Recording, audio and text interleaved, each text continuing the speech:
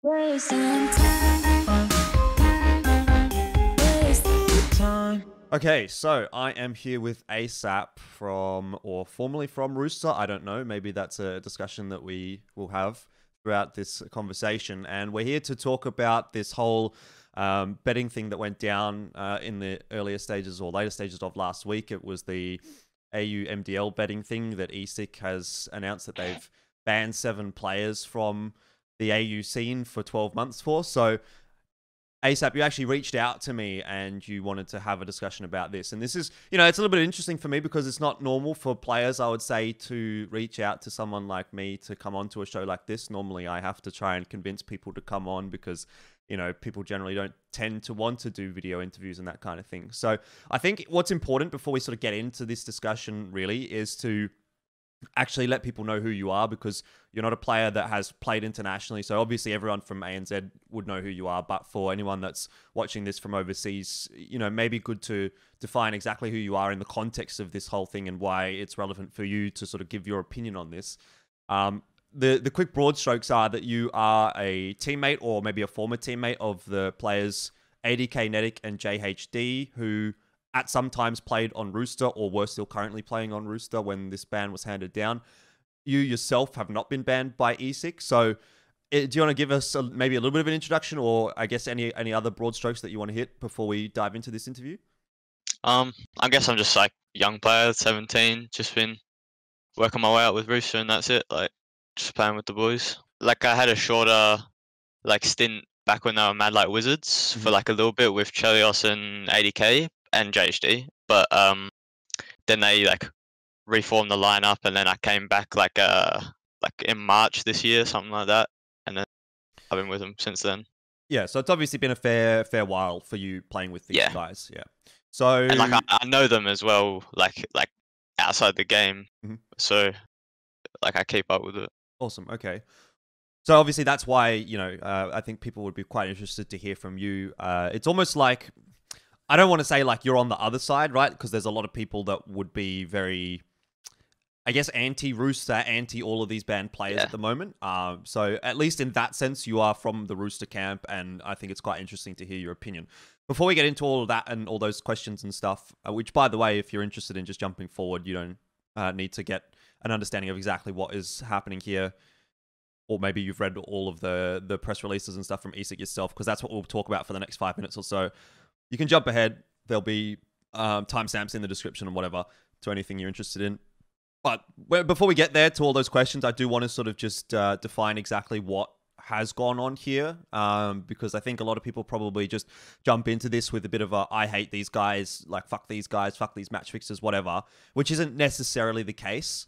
So what's important to look at is first, if you haven't read the ESIC announcement, you probably should go and read that. But I've sort of got a few of the key points to hit here in that 7 of the players were banned or sanctioned for 12 months. So that would mean that they can't play in any ESIC competitions. It's nothing to do with Valve or anything like that. It's not like a quote unquote official ban, like what you would have seen from the iBuyPower stuff. And those players were STVN, ADK, Maker, Netic, JD, Rackham, and JHD. These players supposedly placed bets on MDL matches, including their own games. Apparently, they also might have had associates who placed bets on these matches, with details potentially still to be revealed regarding that. And that's still, as far as I can see, under discussion or under investigation. Apparently, ESIC has also referred this matter to law enforcement, so that would be, I guess, the Australian police and the New Zealand police, because some of these guys are from New Zealand as well. And the ban was not for match fixing, at least as far as I understand, only for betting. But there is also apparently an investigation still underway regarding the match fixing discussion or situation, although it's not necessarily with these players, as I understand. There was something here, that I did want to quote from the ESIC article, and it was regarding that match fixing thing, because again, like I said, it wasn't, this ban in particular, the one that we're discussing today, isn't necessarily in relation to a match fix. It says, however, ESIC notes that the outcomes in this case do not exclude the possibility of additional outcomes relating to the offending parties and their respective teams and associates. So that seems to me to imply that there could be something else that they're sort of digging through ASAP, and that may eventually come through later on in the piece. Either way, I think that's a very, across the board kind of an idea of what we're talking about here. Do you think there was anything that I missed from your perspective, or is that more or less everything that we need to talk about? That's covered everything. There's Okay. not really anything else. All right, so then we can maybe get into the sort of discussion about, what your thoughts are on this and where things sit. So I guess the first thing that we wanted to discuss here, and especially this is the main reason that you wanted to come onto this and talk to me about this, was the question around match fixing. So I'll just go out and straight up ask you, did you and Rooster or anyone on your team, as far as you're aware, match fix any of these games? Nah, we never fix the game. That's not what we're about. We're just young kids trying to play the game. Money was never a big deal. We it's not a big conspiracy where we organize games with other people and put bets on and made big money. It was just stupid gambling from 80k and Netic. They just put money on games and they thought it would just be easy way to get a little bit of money on the side. Because we aren't pro players. We're not making a salary. We're not getting big prize pool money, and we're still kids. Akram's at work, Netic's at school still. Me and Danny are still at school, stuff like that. So yeah, I don't know. Yeah, I guess that is something that I want to talk about as well when we get a little bit further into this, as to why these guys might have actually gone for these bets. But first, I want to this is kind of hard, right? Because it almost feels like I'm taking a shot at you and I'm taking a shot at Rooster, which it obviously isn't necessarily meant to be the case. But I think there is a very negative community perception of Rooster based on some of the social media presence, some of the players, how they act and stuff in pugs and that kind of thing. So can you maybe understand why people might have jumped on this I hate Rooster bandwagon initially? I can definitely understand why people would hate us. There's a lot to hate about us, but we're not going out there trying to make people hate us. We're not trying to make a negative presence in the community. I think some people just think they should be respected more than they deserve. And talking smack in the game and in pugs and stuff like that, it's always been part of the game for us, and I think it will always come with high competition stuff, even in normal sports, stuff like that. I played soccer outside of Counter-Strike, and there's always talking shit on the field and stuff like that. It's just part of competition, I guess. Yep. Okay. And relating to this particular ban for these 7 players, do you think this was this in any way related to that match fixing discussion that was happening 9 or 6 months ago? Do you remember the one that I'm talking about? Yeah. It's got nothing to do with that. It's a whole different it's a whole different ban. Betting offenses is completely different than match fixing, and we know obviously who the people are that got banned, but we're not related to them. They don't they've never played for Rooster or anything like that. Yeah, okay. And that's not really a discussion that I want to get into either, because, obviously it's unrelated, as you say. So, okay, first we've established that Rooster and, these guys didn't match fix, at least as far as you say. Although, again, like I said, you are biased, I guess. So we do have to remember that. But I want to get into this discussion then about how, what was the mindset, I guess, of the guys that were placing the bets? And again, like we've already established, you yourself didn't place any, or again, you weren't banned for it. So can you maybe let me know why you, and obviously it wasn't your entire team, so why have you personally decided not to place bets on this? Was this maybe something that you expected to come sometime down the track if bets were placed on, your own league or something like that? Or was it maybe you just don't gamble, or what's the reasoning for that? Yeah, I just don't gamble personally. It's never been something I'm interested in. Danny and Chell, they just didn't bet because they didn't feel like doing it. 80k Netic, they just like I said before, it's just an easy way to get a little bit of money, and they gamble. Yeah, clearly. But yeah, there's no games they bet on where they knew the result 100% before they bet. And they definitely didn't win any big amount of money. And even JHD, who I talk to a lot, he lost money betting on the league overall.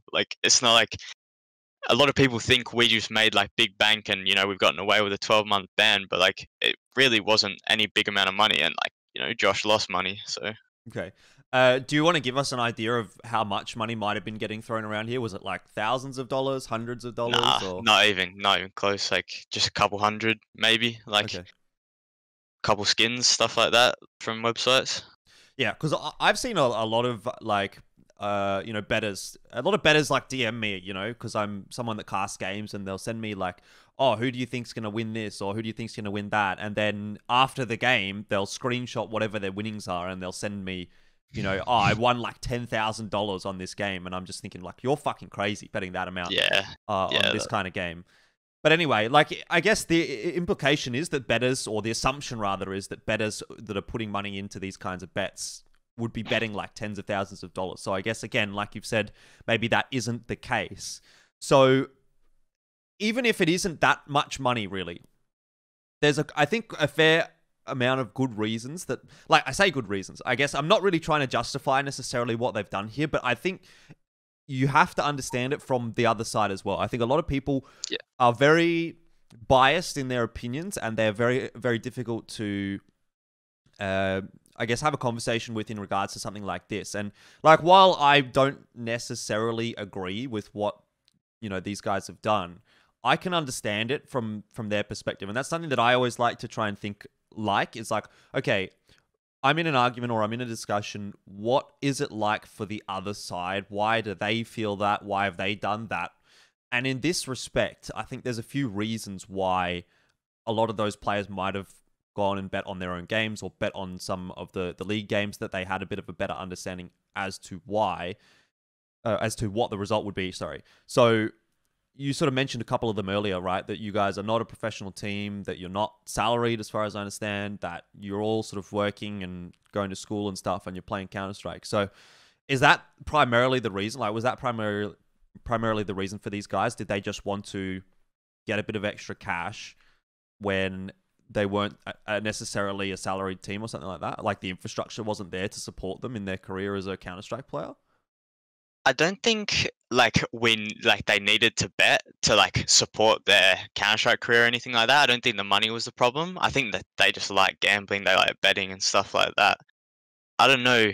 It's not like we didn't have enough money to support us or pay entry fees and stuff like that. It wasn't like we needed the money, for sure. Okay. I mean, this is sort of an aside, right? But I've always been interested myself personally. So for Rooster as a team and as an org, I suppose it's like, it's a player-run org, right? Like, you don't have it's not really like an org. Yeah, So, it's not a professional org. Like, we don't have any financial backing behind us. We like provide the server, TeamSpeak, entry fees, and everything for us. all right.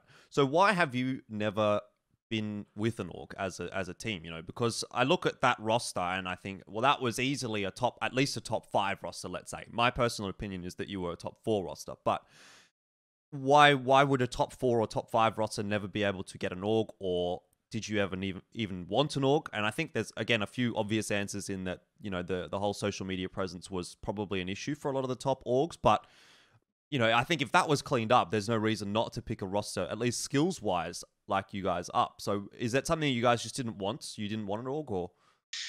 I think like we started the team with these like 5 players and we wanted to keep it that way. Like, I think the only way an org would be picking us up is if like they took individual players and poached them and like joined other teams. Like, I don't think any big organizations would want to take a chance on 5 young players like us with no like proven experience on LAN at big events, regardless of like the results and the ranking in the region. I think COVID's definitely affected it. We had like a couple offers before that, like outside of Australia, but like, I just think even if we were out here, being respectful on Twitter and stuff like that, streaming all the time, and not being how we are with that native community presence, I still don't think an organization would want to pick us up. And like, we don't want to sign a big contract for an org if we're not getting like a decent salary and it's a decent org and stuff like that. Okay, that's surprising to me, because I'm not sure that I'm on the same opinion as you. I think, at least nowadays, maybe. Again, the social media presence and stuff notwithstanding, I think, at least as far as the team is concerned and the level at which you play at, I think you could definitely be quite interesting to an org, although that may be for like a tier 2 org or something like that. I guess it depends on what you're kind of looking for from an org. Like you say, if it's maybe like a tier 1 org that is going to be paying you a good salary, I don't know. Anyway, I'm not necessarily in that game, so I don't necessarily know, but I'm surprised that you feel that way and that the team feels that way personally. Okay, so back onto this whole betting discussion and this ESIC thing. Are you personally and any of the players on your team aware of Valve's stance on betting? Because they did release that announcement, it must have been like now a year and a half, 2 years ago, that it was essentially like, it wasn't like you must not bet. It was a strongly worded, this is our guidance as anyone that is involved in Counter-Strike esports not to bet on any of their esport games. Yeah, like none of us had ever read that. 80k and Nedic definitely didn't know about it, and like betting on anything CS related is a pretty like grey line. I'm not sure like, how specific that is and stuff like that, but they definitely didn't know much about it. Okay. Because that, for me personally, obviously as a caster and someone that, does a lot of work within Counter-Strike esports, has always been something that I had in the back of my mind, in that, like, I actually used to bet skins back in the day, on CSGO Lounge and whatever. I think everyone really did at that time. I never really made a whole lot of money, unfortunately, but for most people, like, once that announcement came out, I know there was a lot of top casters, top players, etc., that were betting skins and stuff like that. That once that announcement came out, they were like, okay, well, like, now's the time to stop. We've gotten away with it for a little while, but now it's time to sort of reel things back on in. So I guess maybe that didn't connect with the the Aussie boys. I'm also interested to know if there was ever a expectation within the team that something like this would actually happen, particularly for those two guys. Like, did they ever think like, maybe this is a little bit unethical, and if someone does do a little bit of digging, are we going to get caught? I think like they definitely thought it was a little bit unethical. Like, just like we never talked about it publicly, of course, but like that's as deep as we thought it would ever be. Like, we're just betting on games in the league. It's just nothing like that big of a deal, and we definitely think it wouldn't lead to like a 12-month ban or anything like that. Yeah, so more or less it's kind of like the way that you see it, or the way that they saw it, is like, okay, we're just guys like betting on this game, like it's not that big of a deal sort of thing. Yeah. How old are these guys, by the way? Nedic's 17, 80k's 19, I think. I think that's important context as well, because I guess as you get older, you tend to get a little bit wiser to the ways of the world. Anyway, let's move into a bit more of like, it's almost like a match fixing discussion, but again, as we said, we have established that you have not match fixed, and it's like it's kind of hard. I don't want to sort of necessarily bandy that word around, but I guess it is what it is in this kind of situation. So my main question here is like, first, did these guys bet on any of your own games? Like, did they bet on Rooster games? Not that I know of specifically. Like, they never told me, before a game, hey, we bet on this game, we have to play well. And like, I never noticed them playing weirdly because they might have a bet on it or something. Like, I'm pretty sure most of the time it was just on other games. Okay. Like, wasn't a lot of games that we played in. All right.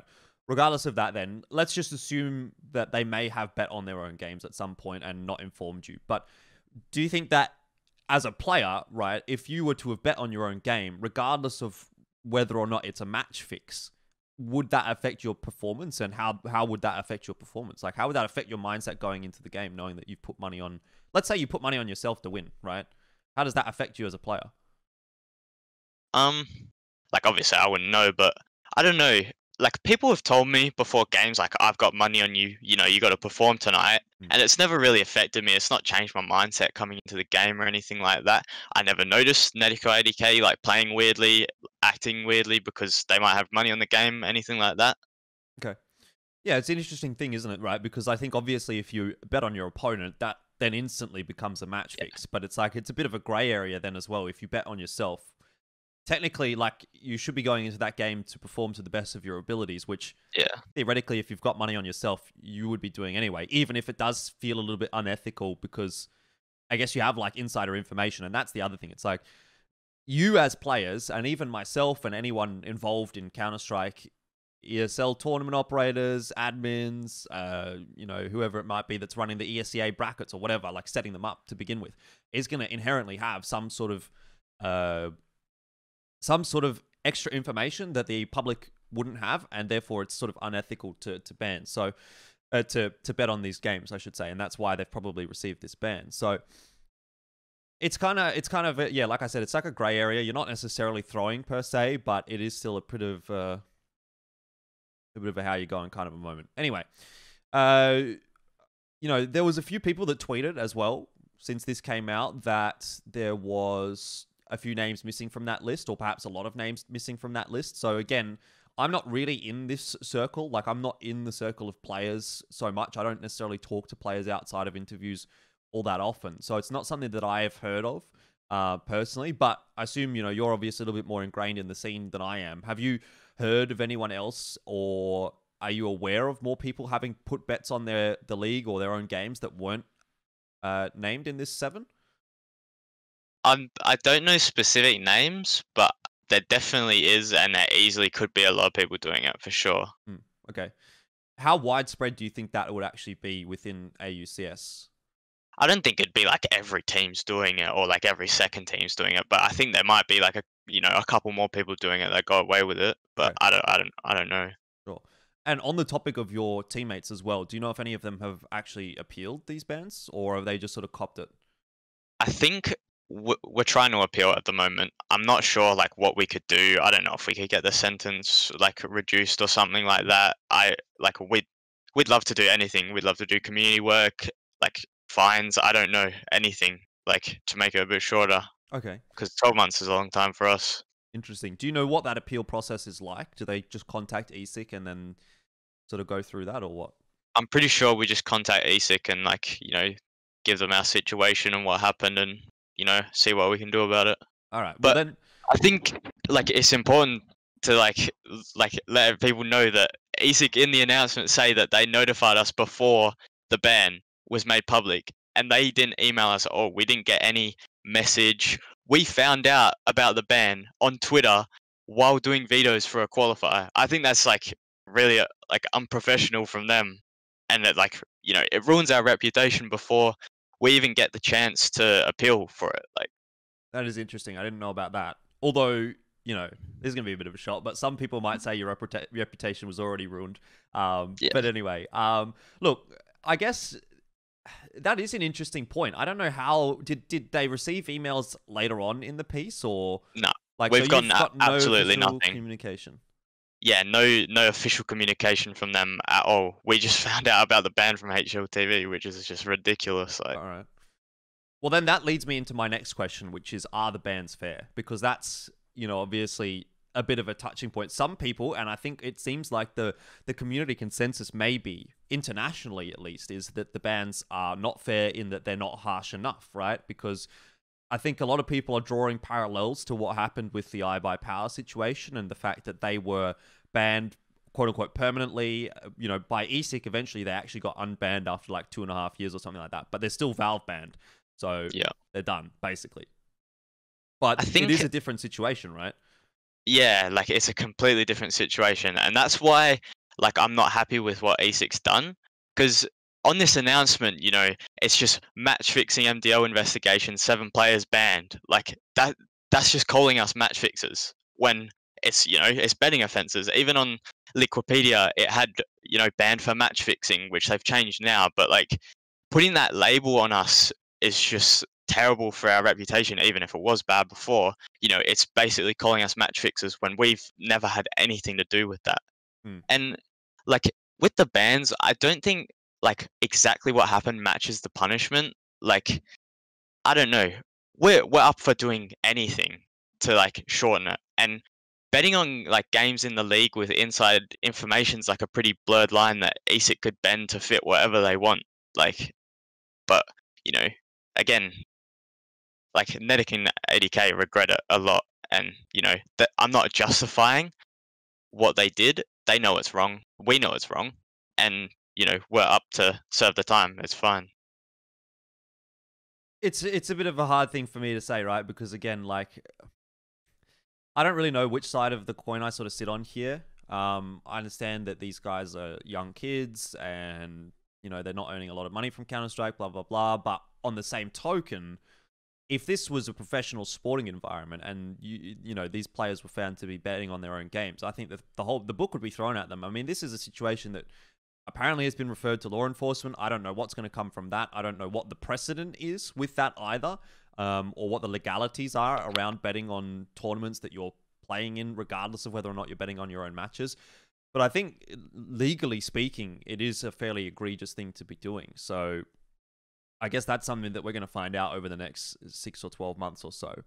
So I guess then the next sort of discussion topic would be, what is your intention as an individual and what is the intention of Rooster now that these players are banned? Let's assume first that they're banned for 12 months and this whole appeal process doesn't go through. Are you intending to continue playing Counter-Strike? Are you intending to continue to play with the remaining Rooster players? And where do you sort of go from here?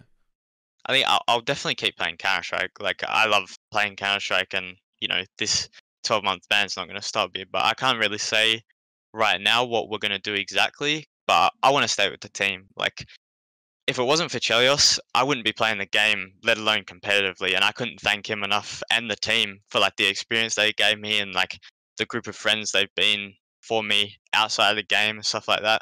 Playing with them's, like, amazing. I've never had, like, the belief that they've gave me, and I'm so glad, like, I got to play with them in my first year of, like, high tier Counter Strike, even though it's, like, in Australia. But for now, like, I'll just keep working on getting better myself while having a bit of time, you know, to enjoy my social life and graduate school and all that. But we'll definitely be back. Okay. I think I have an understanding of what your answer will be for this one based on some of your previous comments. But will the players that were banned from your team, I mean, are you going to welcome them back with open arms per se, or are you essentially going to blacklist them and you say you don't want to play with them anymore? Yeah, we don't hate them. Like, they're still, like, our best mates. Like, we know them in real life outside the game. It's not like we're just going to hate them for what they did. Obviously, it's wrong. But they know that. Like, they obviously regret it. But yeah, they'll definitely be back. Okay. And then this one, the final question, maybe a bit of a difficult one to answer, is, I guess, based on some of the reactions from the players that we've seen on Twitter, it seems that there's quote-unquote no remorse, and maybe there's nothing to be remorseful for. Maybe there is. But what's your opinion on that whole situation? You know, do you think that they could have maybe just laid low a little bit? I think, yeah, they could have laid low and not, like, had those replies. But I don't think it's out of pocket. Like, people are saying some crazy stuff on Twitter, and, like, they're just replying like that because of, like, how crazy it is. You know, people calling us match fixers and saying we should be banned permanently and stuff like that. It's not even close to that. No one really reads into the situation before they just, you know, talk shit all over Twitter, and stuff like that just, you know, pisses them off. But, you know, I don't really want to reply to people on Twitter. I don't think it's a big deal. I don't care what they think, and yeah, they can just do whatever they like, I guess. All right. Well, I'm going to say that will be the end of the interview. So I very much appreciate your time, ASAP. I think it's important for you and for the team as well to sort of get their opinion across. Now, the one thing I will say is that I think, you know, there's going to be a lot of people that aren't convinced. So I want to give you the opportunity to, you know, say your final thoughts. And if for anyone that, you know, may not be convinced, what do you have to say to them? You know, anyone that's maybe throwing shade at you guys and at the players and what have you, that are still sort of, you know, giving you shit. What would you have to say to those people? I guess, like, just people need to see it from our point of view. Like, we're a bunch of young kids. Like, from where we see it, we didn't affect the integrity of the league. We never affected the results of the games we played in. We never fixed anything like that. And, you know, it's just some little stupid thing, stupid gambling. Akram and Corey, you know, just being idiots and stuff like that. Obviously, people aren't going to believe us. That's just how it is, and because of how we acted before. But I think that's, like, you know, people are never going to believe us. And now that, like, ESIC's made this so, like, high profile and public, we're never going to be able to get away from that label of match fixers because of what they've done. But that's just, we got to deal with it and just come back stronger, really. Wasting time.